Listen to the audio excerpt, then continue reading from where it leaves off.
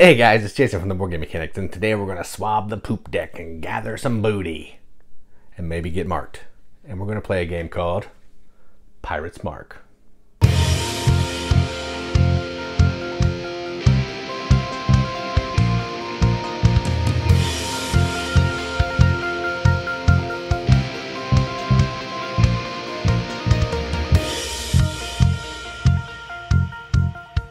Pirate's Mark is a game for 2 to 10 players from Puzzle, Puzzol Creative. And what you're doing in this is it's effectively a ginormous game of Go Fish. But you're not trying to get certain cards. You're trying to stay away from that infamous Pirate's Mark because you don't want to get marked. You get marked, you might get out of the game. You get too many marks, you're going to die. That's scary. So you're trying to bid to see how many of these cards you think you can pull out of the sea.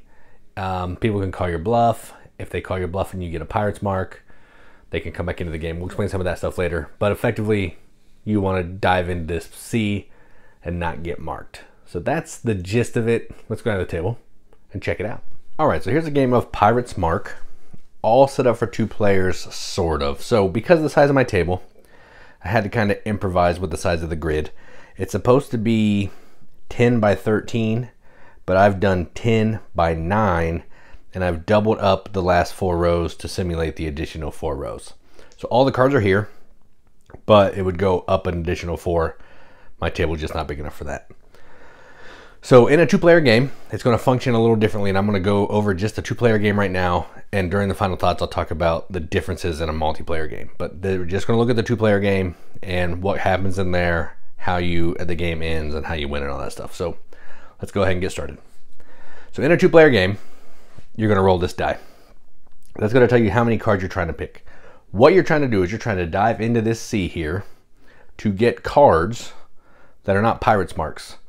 You want to be the last player alive. And in a 2-player game, the first person to get 5 Pirate Marks loses, because there's 9 in the game in a 2-player game.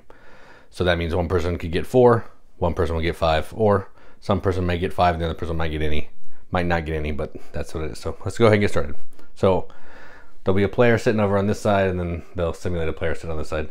This player will go first. They're going to roll. They roll a 10. So they have to pull 10 cards. 10 cards. Let me put that somewhere where you can see it. 10 cards. I'm going to spin this die down so we can get, so we can keep track.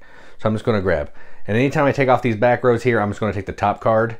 So it's going to kind of simulate pulling from another row. So let's go ahead and do one of those. So let's pull this one. We got treasure. Treasure is good. That means you don't get a Pirate's Mark and you don't get a curse. There's some curse cards in here. There's some luck. There's some cards that are just, you know, treasure, jewels, whatever. So that's 10. Now we're going down to 9. Let's pull this one. Jewels. Good. No issue. Now we got to pull 8. Let's go back up to the top of here. Treasure. Boom. Now we're doing 7. Let's go ahead and take this one. Plunder. All right, so this is a card that I can keep. It's a luck card. You can see the little clover here. And what you're going to do here is you can play this card to steal a card from somebody else. So if they had another good card that you wanted, you could play that and steal it. So I'll put that there. You can't really see it, but I'll put it right there so you know. So now we're down to 6. Take this one. Pieces of 8. Done. Down to 5.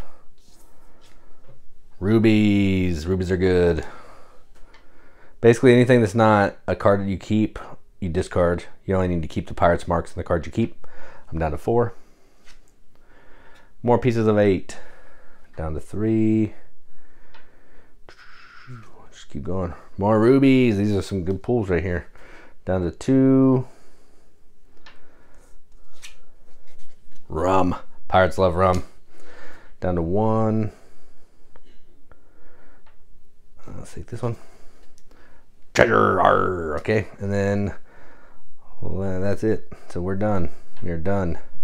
All right, then all the cards that I pulled, we'll just get discarded. I'm going to tuck them under the camera because you don't need to see those.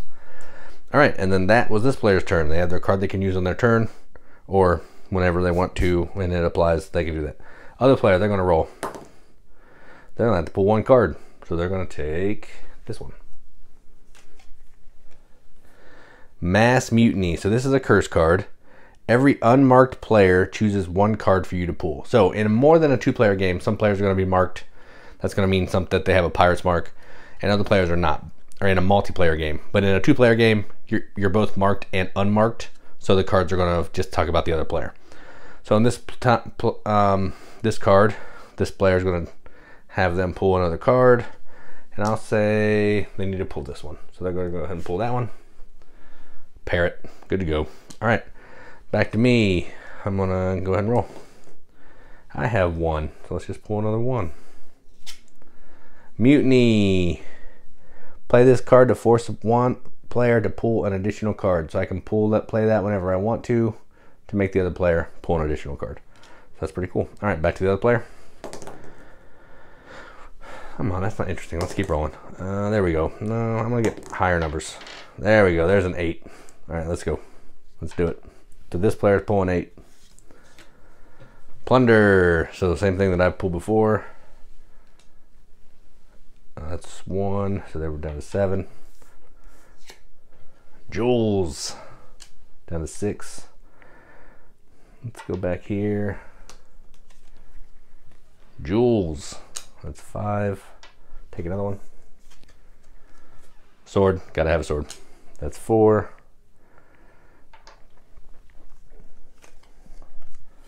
Treasure. That's 3.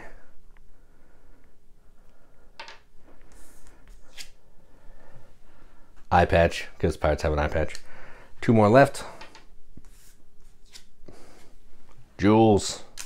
1 more left. Jewels. Boom. Good turn. All right.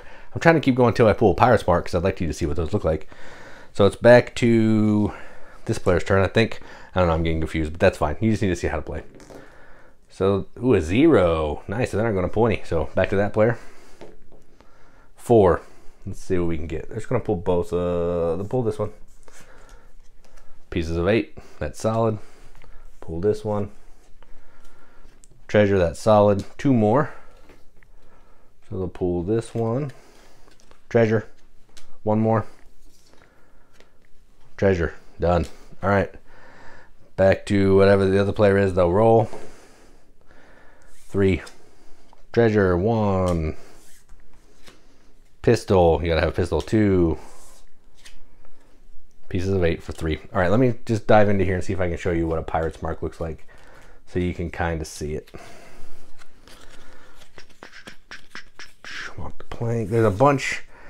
There we go. Pirate's mark will look like that. There's 9 of these in the deck. So you don't want to get 5 of these because that's bad.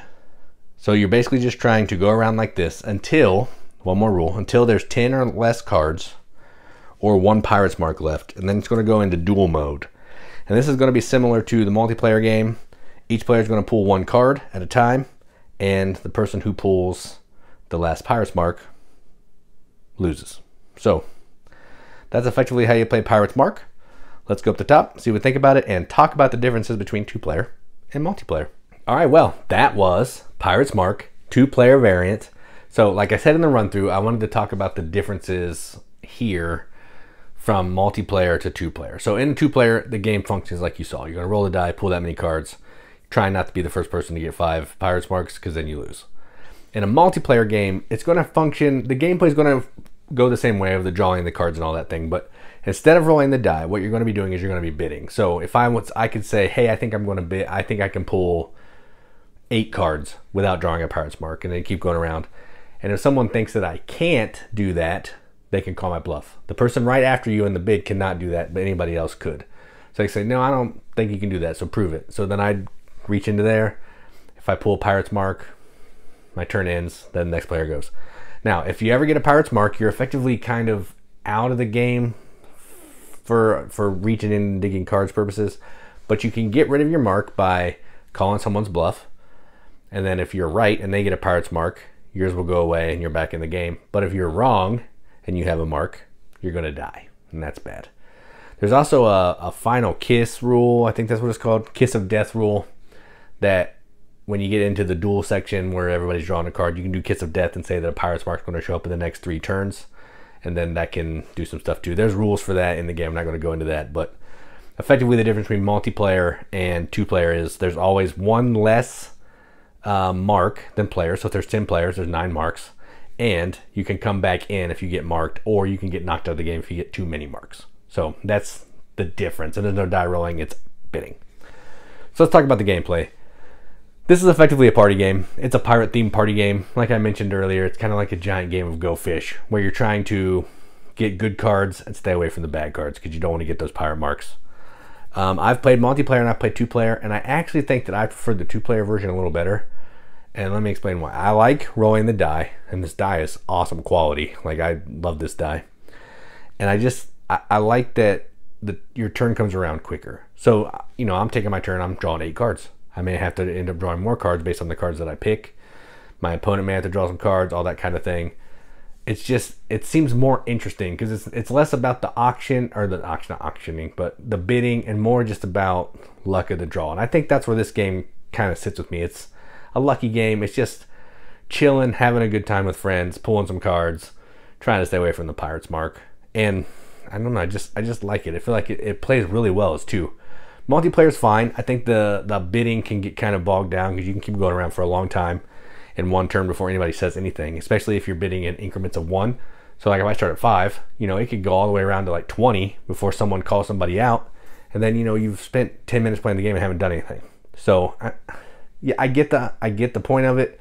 It makes the stakes a little higher. I understand that, but I think the 2-player game just brings us down to the way that I want to play it, and that's just rolling some dice, pulling some cards, trying to get luckier than your opponent. I like luck in games, and I like games that are full of luck and just silly and fun, and I think that's where this is for me. So, 2-player game, I'm going to give this a BGM accepted seal. I'll give it a 7 out of 10, and that's a 3.5 wrenches out of 5 on our arbitrary wrench scale. That means absolutely nothing, but we give it the games that we enjoy. Now, multiplayer, I haven't played as much, so I'm not going to give it a ranking there, but as a 2-player experience, it's good. So, that was Pirate's Mark. I'm Jason with the Board Game Mechanics, and as always, keep gaming.